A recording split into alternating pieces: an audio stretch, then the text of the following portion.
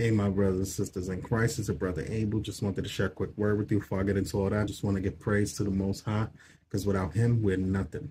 The title to this one is called Observe Your Thoughts and Behavior Church. Romans 12:2. Do not conform to the pattern of this world, but be transformed by the renewing of your mind. Then you will be able to test and approve what God's will is, His good, pleasing, and perfect will. Romans 1:28.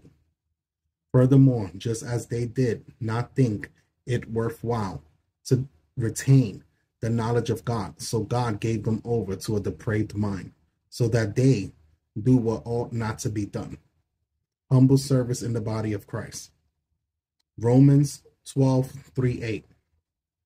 For by the grace given me, I say to every one of you, do not think of yourself more highly than you ought, but rather think of yourself with sober judgment, in accordance with the faith God has distributed to each of you.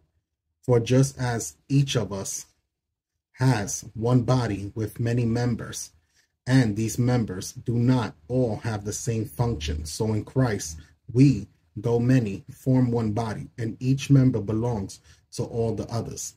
We have different gifts according to the grace given to each of us. If your gift is prophesying, then prophesy in accordance with your faith. If it is serving, then serve. If it is teaching, then teach. If it is to encourage, then give encouragement. If it is to lead, do it diligently. If it is to show mercy, do it cheerfully. Food for thought.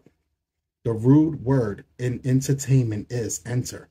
The enemy gains entry through entertainment. Be mindful of what you're entertained by. It just may gain entry to your soul. Careful to not be a stumbling block to another person's walk. If you don't fill your mind with the word of God, the enemy will fill it with fear, doubts, and lies. Be very careful what seeds you're planting, because you reap what you sow. Jesus loves you. Peace. Shalom.